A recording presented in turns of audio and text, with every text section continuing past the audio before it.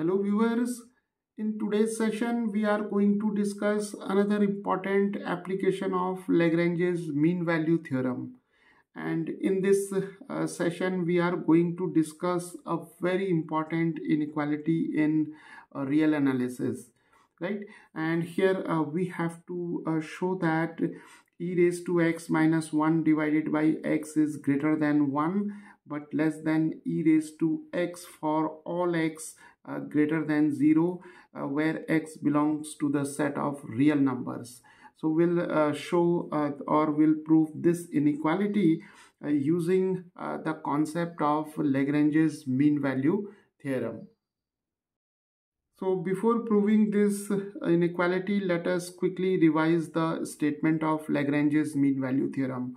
Now the Lagrange's mean value theorem says that if we have a function, say y is equal to f of x, which is defined in some domain, and the domain is given by this interval that is a comma b, and if this function f of x is continuous in the interval that is the closed interval a comma b, and this function is also derivable or differentiable in the open interval a comma b, then Lagrange's theorem says that there exists a point c which lies between a and b such that the derivative of this function at this point, that is f prime of c, is equal to this quotient, that is f of b minus f of a divided by b minus a. So this is the statement of Lagrange's mean value theorem. So we have a function y is equal to f of x which is defined in some domain a comma b. This function f of x is continuous in the closed interval a comma b, and this function has a finite derivative, or this function is derivable in the open interval a comma b. Then there must exist a point c between a and b such that the derivative, that is f prime of c, the derivative of f of x at this point c, is equal to f of b minus f of a divided by b minus a.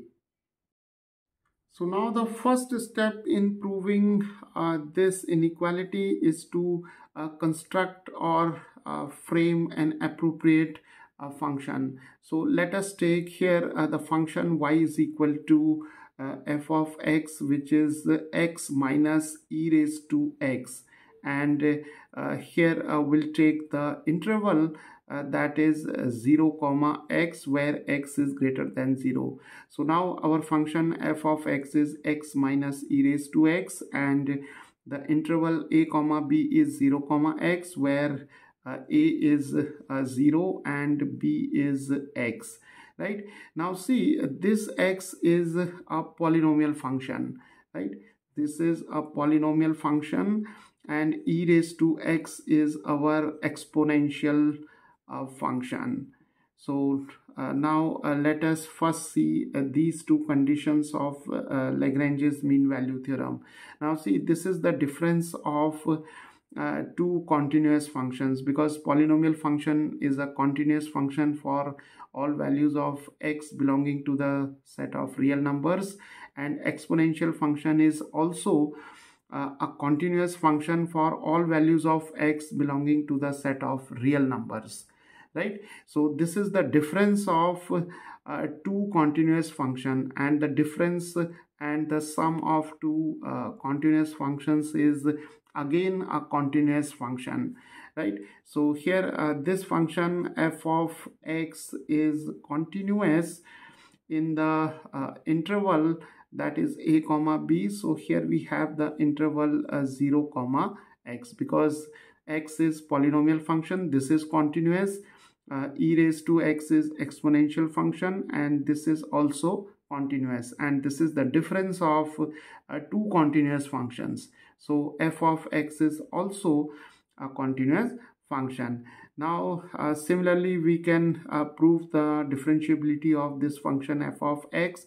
Now the polynomial function x is differentiable for all values of x belonging to R, and e raised to x is also a differentiable function for all values of x belonging to R, right? So this function f of x is also differentiable or derivable in the interval 0 comma x, right? So our function f of x is equal to x minus e raised to x is continuous and differentiable.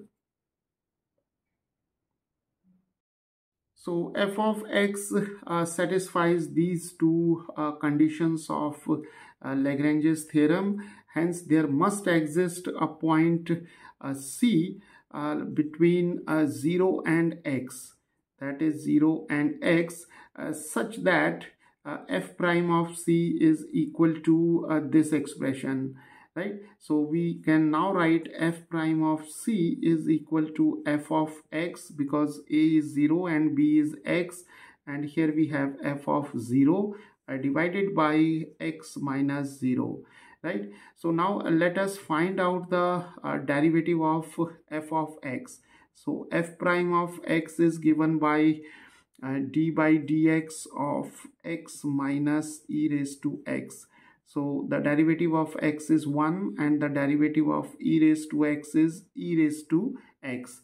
So here f prime of c can be obtained by replacing x by c. So here we have 1 minus e raised to c, and f of x is x minus e raised to x, and f of 0 can be obtained by replacing x by 0. So here we have 0 minus e raised to 0, and in the denominator we have simply x. So now we can write 1 minus e raised to c, and we have x minus e raised to x minus here we have 0 minus 1, because e raised to 0 is 1. So here we have x, so we can now write x minus e raised to x plus 1. So this minus and this minus, it becomes positive, and here we have x. Now we can transfer the quantities here. So we can rewrite this equation as e raised to c is equal to 1 minus x minus e raised to x plus 1 over x.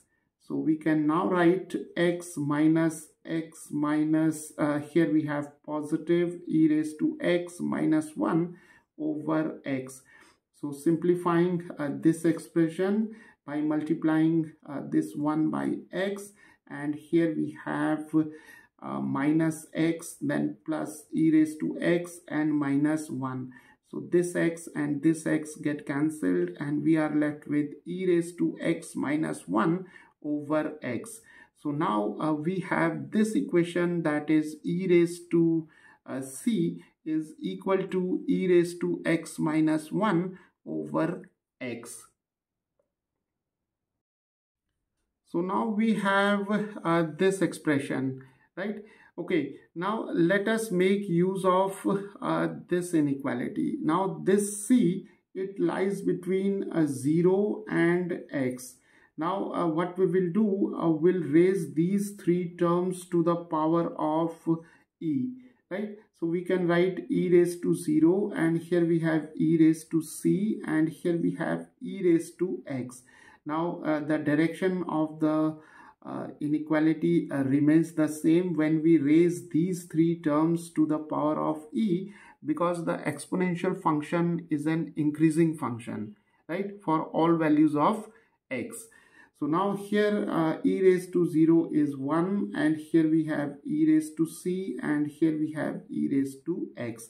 So the purpose of raising these three terms to the power of e is to get e raised to c, and here e raised to c is e raised to x minus 1 over x.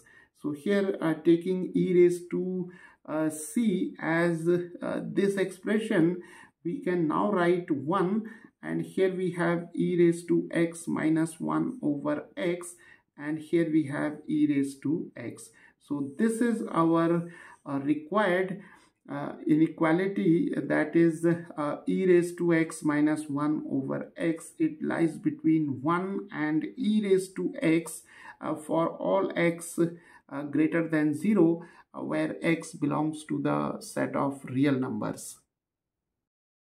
So viewers, this is how by the application of Lagrange's mean value theorem we can prove this important inequality.